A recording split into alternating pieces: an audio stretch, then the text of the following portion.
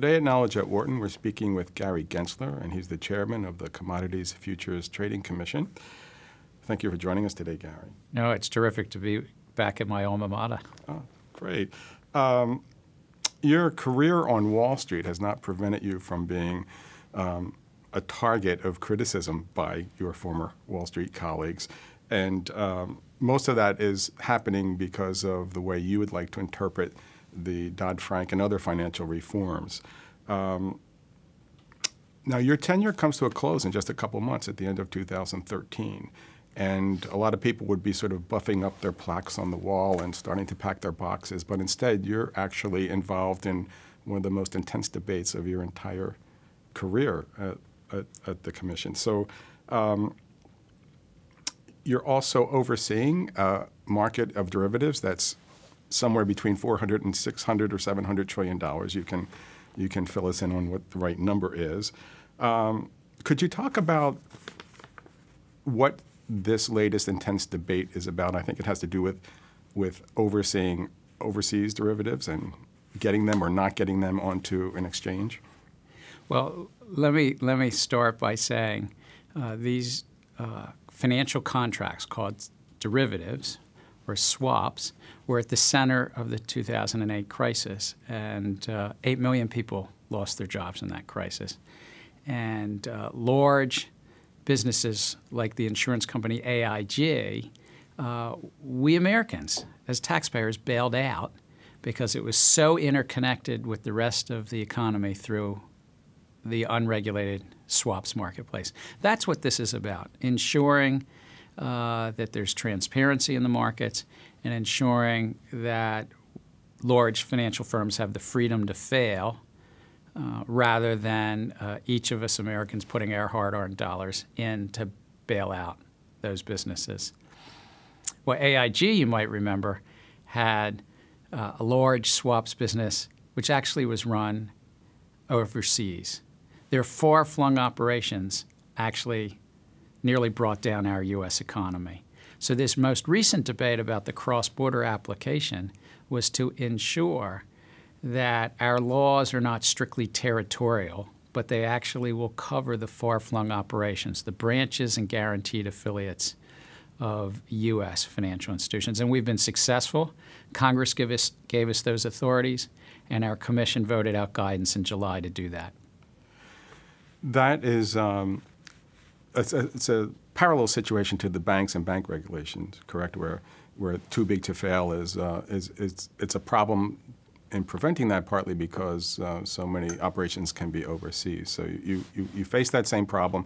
You have, as I understand it, overseas regulators or certainly financial folks overseas that aren't very happy about this and are coming to it kicking and screaming and probably fighting it in many legal ways too.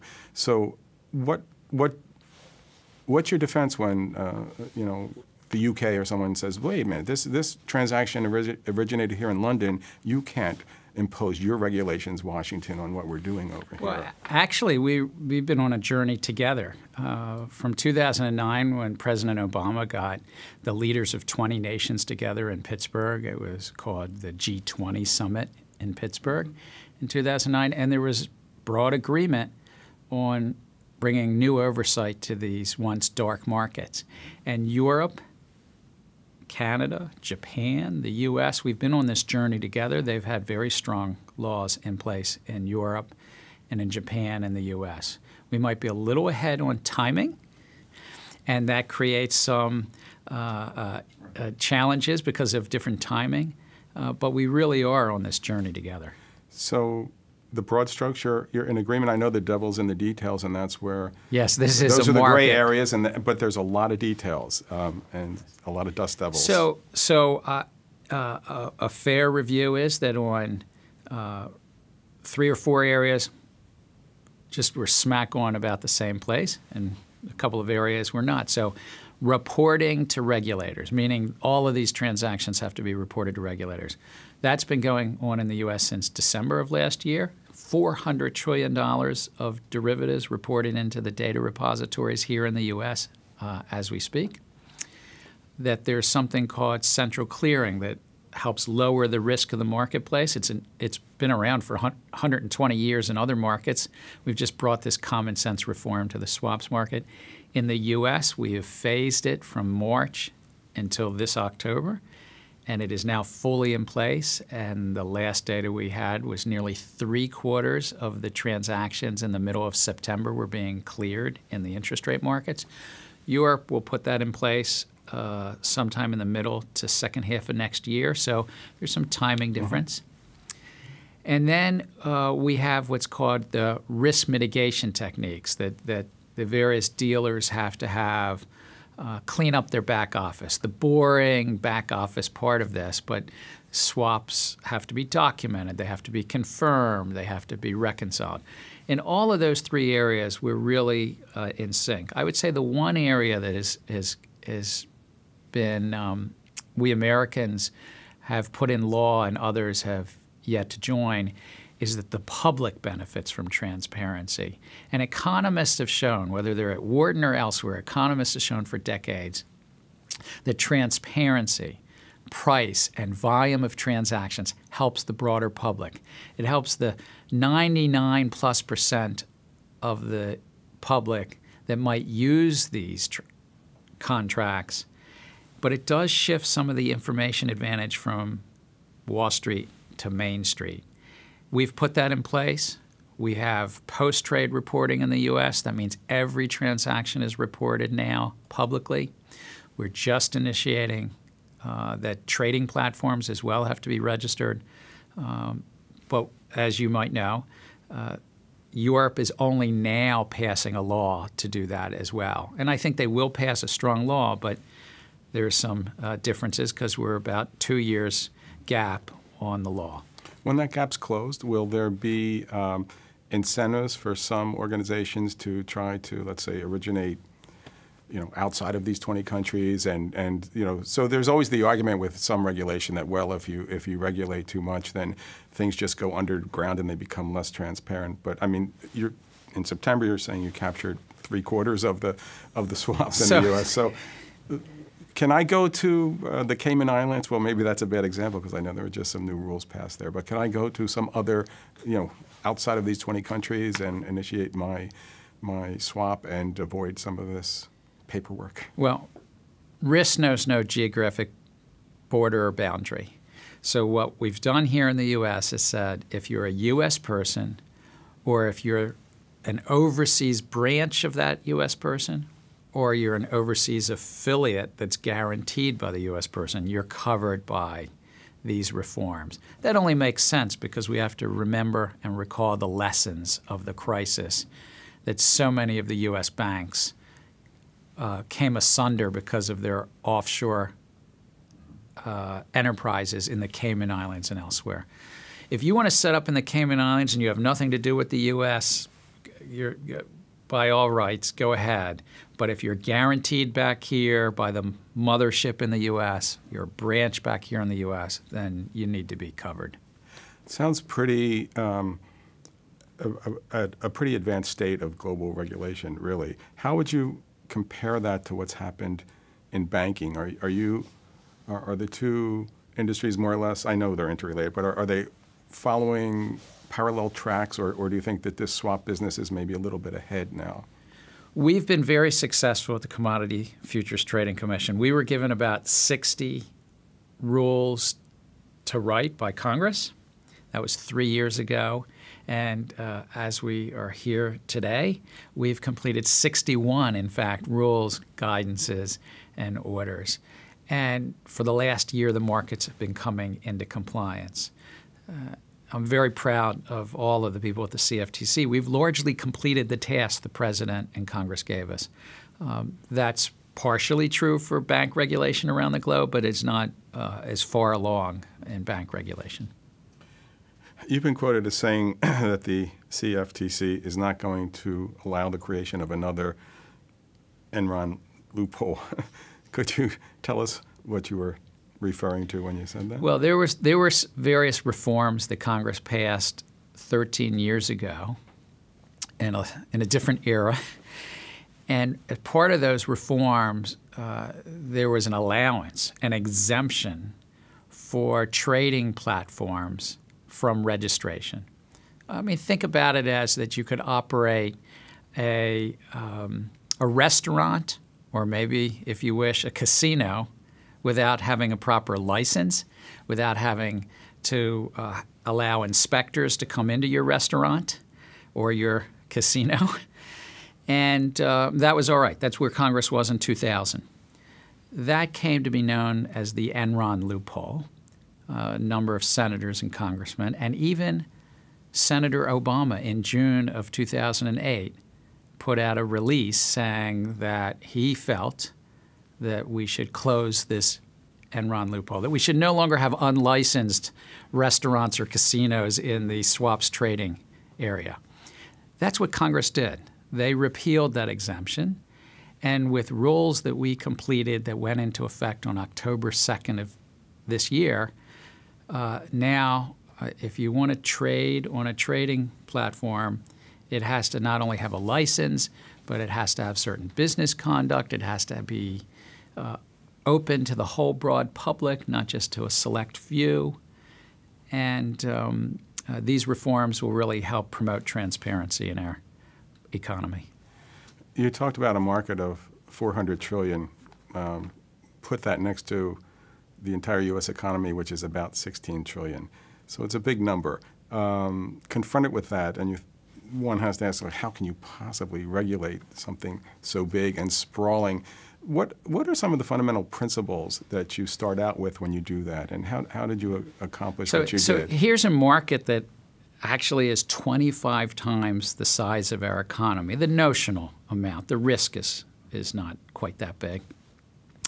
So the fundamental principles, going back to basics, transparency matters. You can shift information from the few dealers to the broad public, and that makes an economy work better. That's true whether it's in automobiles, where we now can go on the internet, we can see the price of automobiles before we go into the dealership, and it's as true and important in these swaps. So the market is your partner enforcer, in a way. Well, beyond that we promote economic activity and efficiency in markets, which is a fancy economic word saying that it costs you less if the market's transparent. I have 3 daughters, and they're young. I wouldn't give them the keys to the car if I didn't think there were rules of the road. That years ago, the state legislature passed laws to have traffic lights and stop signs and cops on the beat to ensure against drunk drivers. I mean, I just wouldn't give my daughters the keys to the car. That's what we were doing in this swaps market. It was unregulated, and because of the crisis, Congress said no. We have to have common sense rules of the road for the big highways of finance, the same way we might have for the back roads for my daughters. That's the basic principle. After they ran the tractor trailer off the road. Well, they did, if I might just pause there. So that's what we saw. AIG and others had fantastic accidents, and they took out the bystanders. So you could have been a pedestrian, so to speak, on the road, and you could have been one of 8 million that lost your job, and having never heard of what a credit default swap. My mom, she's 86. She still asks me, Gary, what's a swap? You know. Yeah. So our job in Washington, and it's very different than when I once was fortunate enough to work on Wall Street for many years, but our job is to look out for that broad public interest, transparency and lowering risk and ensuring against manipulation and fraud for the general public. You know, it's interesting that with the AIG bailout, which I think was something like $180 billion in the That's end. right, $600 for each and every American. And I know that they've claimed not that long ago that they paid it back with interest, and I know there's a lot of folks who say, but that's miscounting or misaccounting. There's a lot of other costs that weren't added up in there. And that there was probably actually a direct loss to the taxpayer. But putting that controversy aside, what you mentioned is interesting, that 8 million jobs were lost. They were a big contributor to that. That's never on the ledgers. That's never counted. That's that's separate and apart from the 180 billion, and they paid that back. So just, I mean, it sounds like you're concerned about that, and I find it interesting because you don't hear a lot of concern about that. It tends to be, about the debits and credits, and it turns into a technical discussion a lot of times, and the human side is lost. So. No, this is a very real human side. I mean, beyond the 8 million people that lost their jobs, I mean, millions found themselves with homes that were valued less than their mortgages, and millions found their pension and savings lower. Hundreds of thousands of businesses didn't make their budget in 2008 and 2009. There's real live consequences to the public from these what might be considered otherwise sort of narrow part of the economy. Do you know that non-finance in our economy, the non-finance side, employs 94% of private sector jobs? And of the other 6%, most of that is insurance or community banks. Only a very small slice is what we might call Wall Street. But they produce more than 40% of the profits, I think. Well, but ultimately, finance has got to serve the real economy. Finance is about, at Wharton, it's studied. It's about allocating the money in society to the best uses so that my family's savings or your family's savings is allocated to another family that wants to take out a mortgage, or somebody that has a good idea and wants to innovate and start a business. Finance is about serving the rest of the economy. And these complex market swaps, if well regulated, are a component of serving the rest of the economy, but not taking down the rest of the economy. Right, and I cite the 40%. Not so much to underline the importance of the industry, of course it's very important, but to also note there's many economists and financial observers from across the spectrum who say that that's an imbalanced economy when you have that much of your economy based in finance. Well, and in fact, economists will say if you bring efficiency to a market, you usually narrow the profit spread and can produce the same product for less cost. We all like it that our computers cost less today than they did 3 years ago or 10 years ago. Transparency in the swaps market will provide the risk reduction of swaps, but for a lower cost. One last question. I hope it's not a hard one. I'm wondering, you're talking about regulating $400 trillion worth of swaps. I think you have about 4 employees working right now in your agency. We're right now under the government shutdown still. You're the only financial regulator that's actually shut down, except for a few key people. How does that work or not work? Well, the staff of the CFTC have proven themselves to be remarkably resilient. The 650 that were furloughed and have not come in, I thank them for their resilience of putting their professional lives on hold and living with this uncertainty. For the 30 who have come in each day, 30. And each day we have an all-hands meeting, and we get together to say, are you still here? You fit them in one room? Yeah. One room, and we go around, everybody talks. I thank them as well. We're not doing anything other than a cursory review of markets at this point in time. This is not adequately overseeing the markets.